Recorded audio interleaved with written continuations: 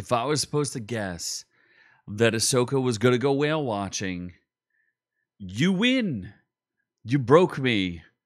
This is a thing.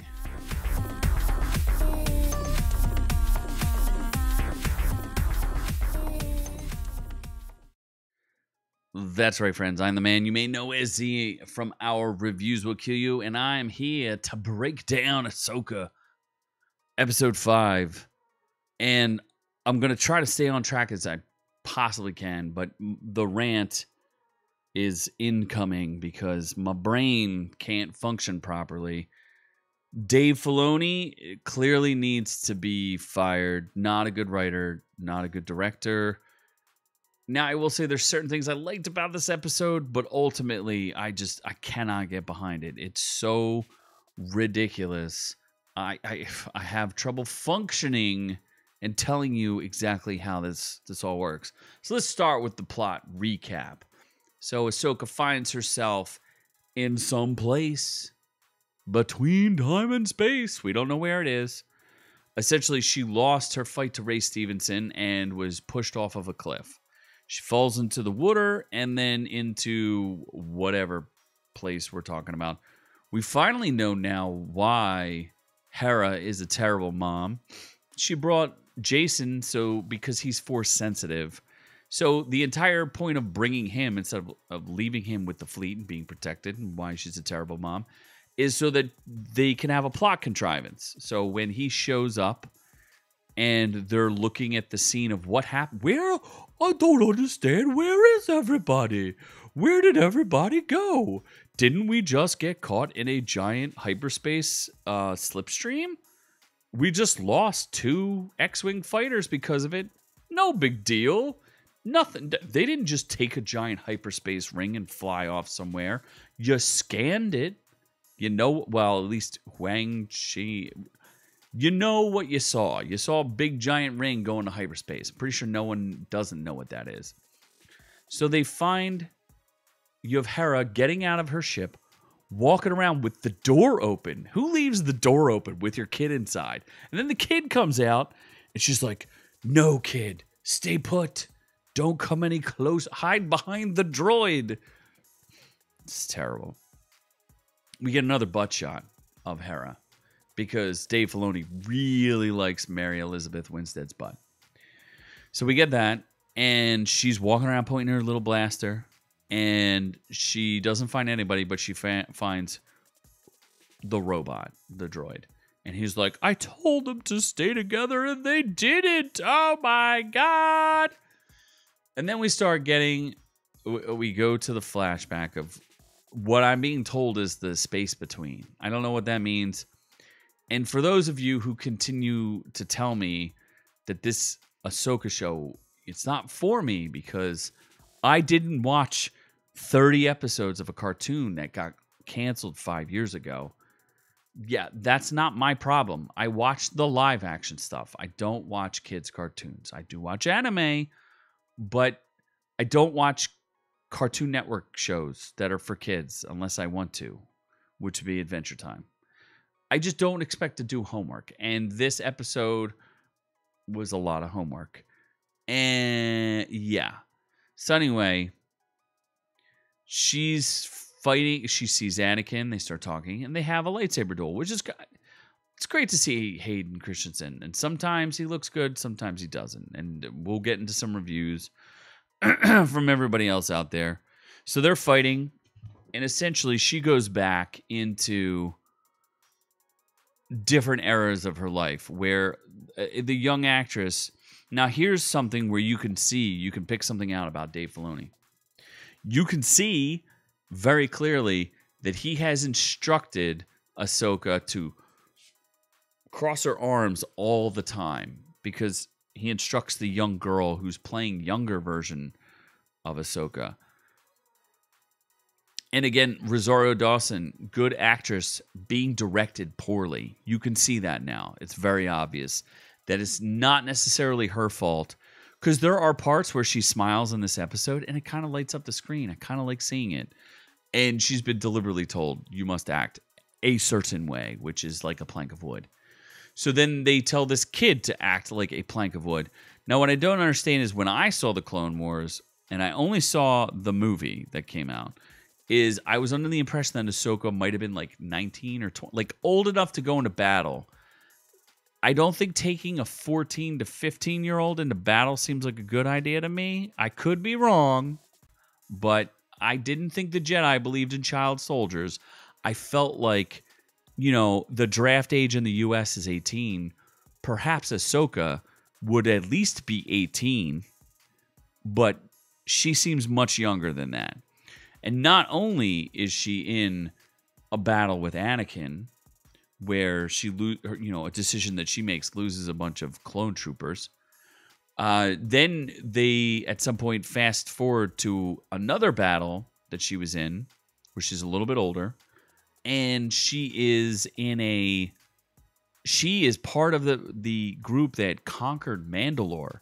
Now I'm super confused as to whether or not the Emperor conquered Mandalore or the Jedis conquered Mandalore. Who conquered Mandalore? Because I don't really know. And is that why she has issues with Sabine? Because Sabine's a Mandalore or a Mandalorian, and then she conquered? Like, I don't understand. I didn't watch a bunch of cartoons. You have to explain this to people who haven't seen it.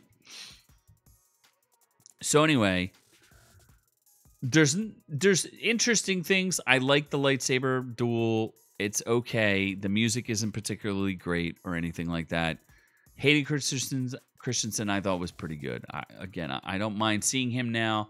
I think he's come to terms with his, how his depiction was, and it seems he has a better understanding of the role. And again, George Lucas directing the prequels, bad director directing decent actors poorly, right? We understand that now. Looking in hindsight, a lot of people like them now, the prequels.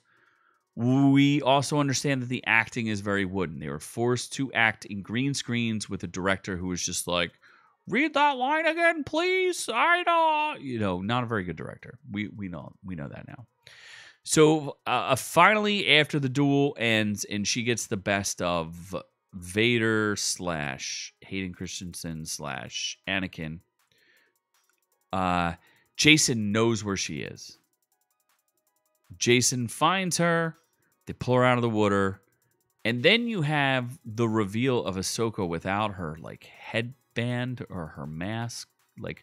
Whatever this thing is, it was probably one of the most jarring special effects I've seen in the entire show, where you get to see her forehead go into her weird tentacle or whatever that thing is.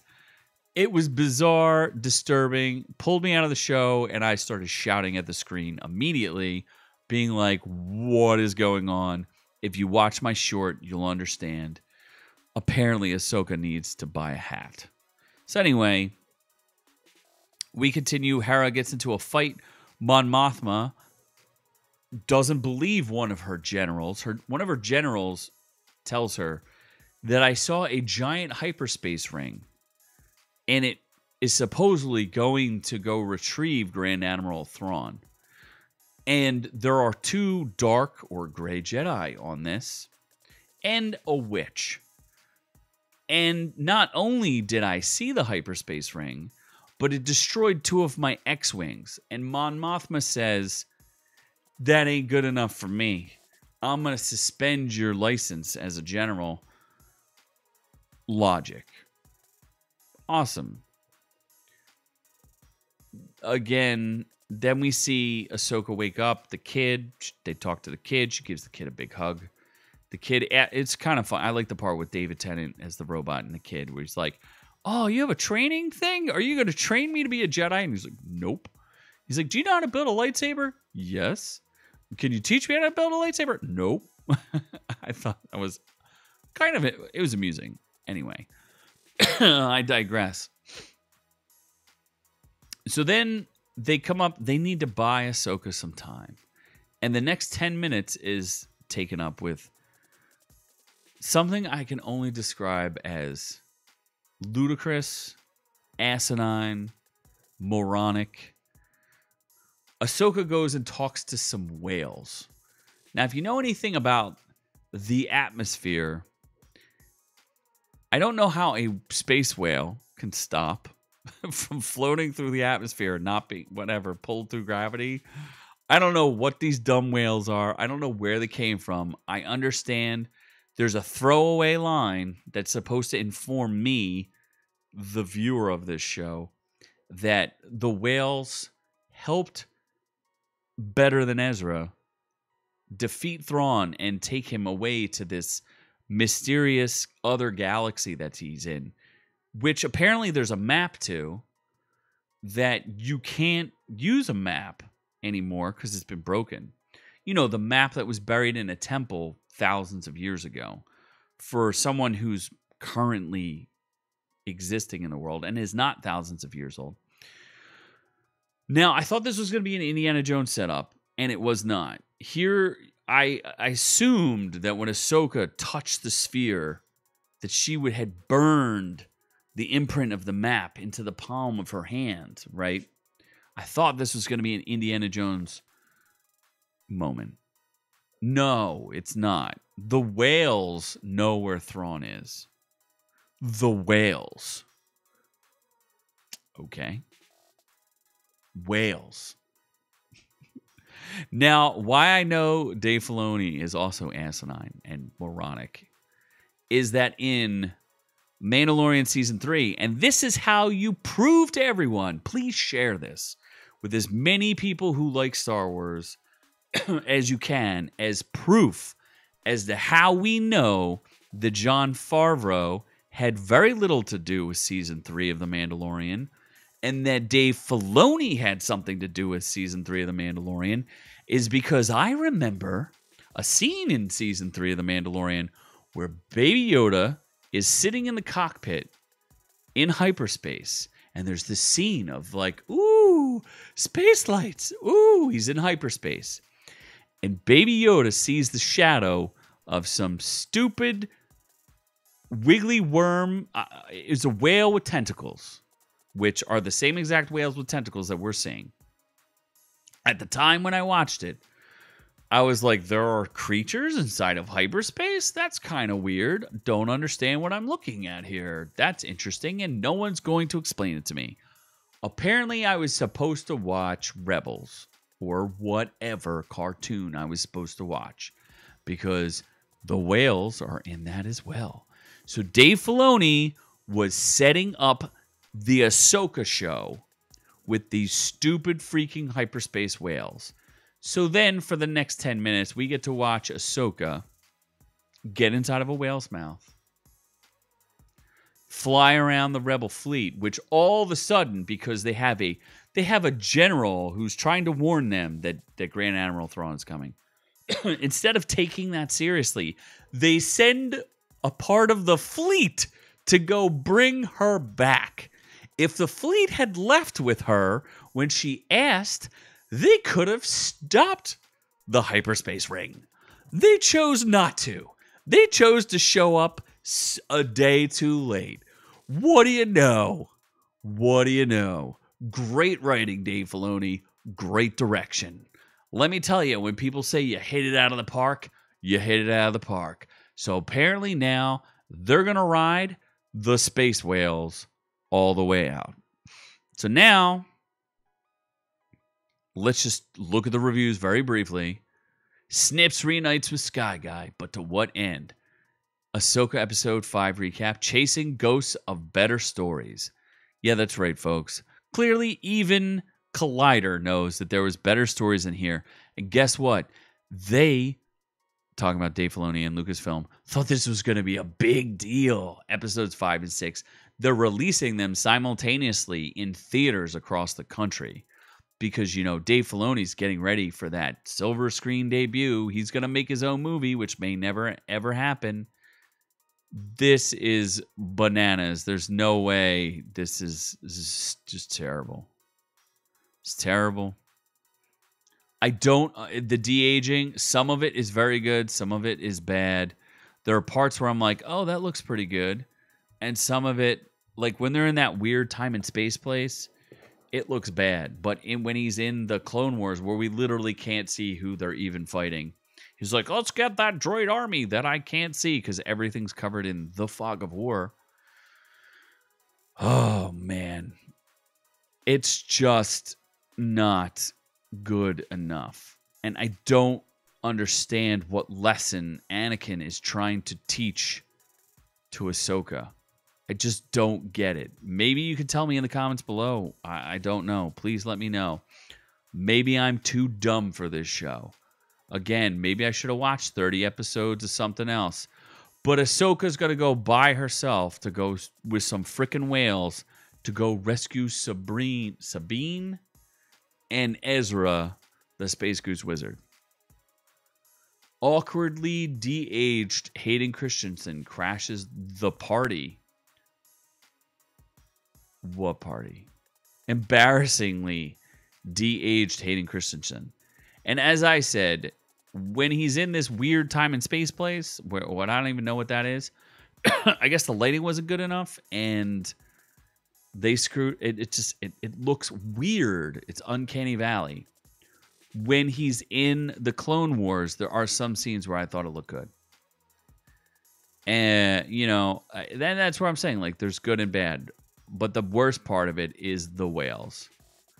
These people, and this is the Daily Beast, they're saying the battle is frankly boring. I do, and I agree. This is kind of funny. I do agree with this. The battle is frankly boring, and I miss Ray Stevenson. Baylan, he kicked Ahsoka's booty, and I enjoyed every moment of it. I actually, which I neglected to mention in my previous review, I enjoyed the part where I had said something about Shin Hati. She had like knight's armor on, and I like that concept that she's wearing like knight's armor, and Ray Stevenson fought like he was a knight, like a true Jedi Knight. Standing like a high up form, swinging like almost a broadsword, and Ahsoka's fighting like ninja style or something, like her weird blades. So anyway,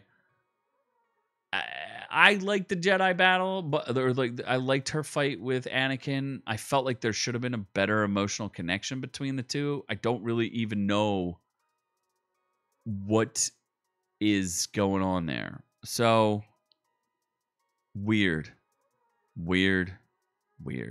Wow, they compare it to the Black Panther final battle scene. I don't think it was that bad, but it's pretty bad. So there you go. That's it. That's my summary. If you like whale, I like whales. I don't like space whales. I can't get behind this show. I'm trying, folks. I'm trying. And I love Andor. And Obi-Wan Kenobi is an abomination, but this is somewhere in the middle, but just not good enough. And Dave Filoni is not good enough at adapting. Like, I'm sure the cartoons that you people want me to watch are fine, but live action, this is not good enough. You cannot have paper thin motivation. You can't bring a kid into battle so that he can find Ahsoka lost in the water. You can't do that. It doesn't make sense. Come up with another reason why the kid's in the water, or the kid is with the mom. Don't have her voluntarily bring her child into danger. Then have the child come out of the thing and talk about, like, we don't know this planet. You may not be safe. Go hide behind the No, all of it is terrible. Anyway, let me know what you think. Am I nuts? I've gone on long enough, and I didn't lose my mind this time. I'm angry, but I didn't lose my mind. I kept it together, folks. Thank you for watching as far as you did. Catch our full-length audio podcast, iTunes, Stitcher, Spotify, for free to you. Our reviews will kill you. And live stream, 7:30 p.m. Eastern Standard Time. Come join us. It's fun. Good times had by all. We love all y'all, but I'm on to the next one.